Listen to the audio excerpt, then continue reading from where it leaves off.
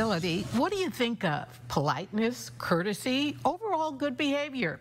Fresno County educators believe all of these traits are a good foundation for student success.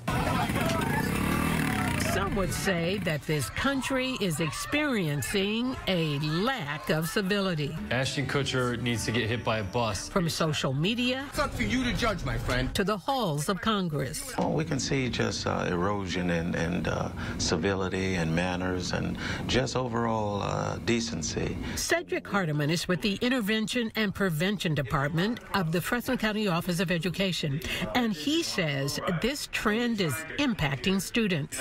Although we profess civility and decency and equity, when the youngsters see the landscape, the gradient in respect to those areas, they don't match up.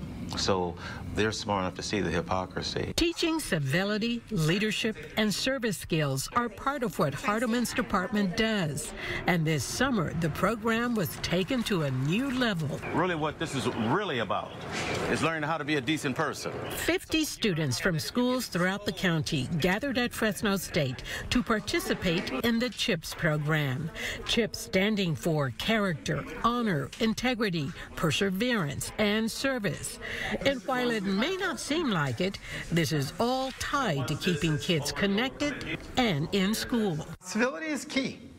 We have kids in today's high school classrooms and in middle school classrooms also, they will not ask a question for the fear of being made fun of being shamed. In what were some pretty up-close and personal sessions, students were taught skills to help them speak up. How are you going to ask more questions in class, miss? Respect themselves. You believe in yourself that you can. Stand for something. If somebody says you look like you're a decent person, they can't give you a better compliment. Do you understand that?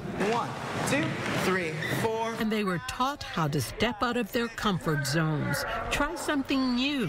More importantly, this was about hard work and planning their futures. By any chance, have you guys considered which university you want to attend? The program had a huge impact on students like 16-year-old Kalen Craig, who admits he initially signed up because he thought it would look good on his college resume. This actually motivated me more to join more teams and leadership stuff, so now I'm going to go back and join the welding team. I'm going to help all the people at school, all the freshmen, they're going to need help on the campus. 14-year-old Claudia Luna says she was motivated to step outside her comfort zone. Everything's changed for me. In service, I am out there helping elderlies now. I never thought of doing that, but I'm doing it. You know, I'm a kid that grew up in West Fresno. Since becoming superintendent, Jim Jovino has been on a mission to teach students there is nothing wrong with being kind and serving others.